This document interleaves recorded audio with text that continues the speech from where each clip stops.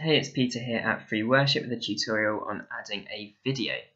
So we just go up to the add section in the top left, click the video icon, then we move over to the central pane where we've got a browser, as you'll be familiar with from the Windows interface. So we can just adjust the size of the icons there, we can scroll up and down, and we can double click on a folder.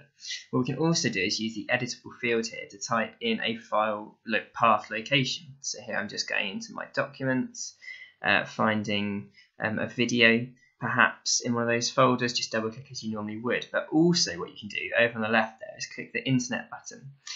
And what we can do is copy a link, so Control-C in a browser, and then paste it using that button on the right hand side into FreeWorship. So now you can see we've loaded a YouTube video into FreeWorship.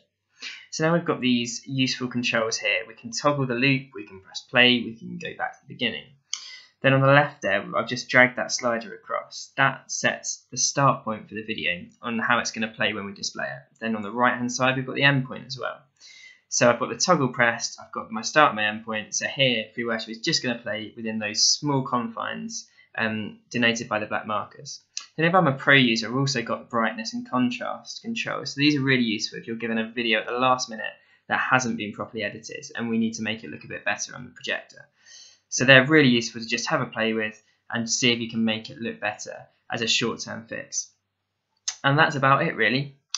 So if you want to display a video, that's how you do it. Please check out our other tutorials on freeworship.org.uk. Thank you for listening.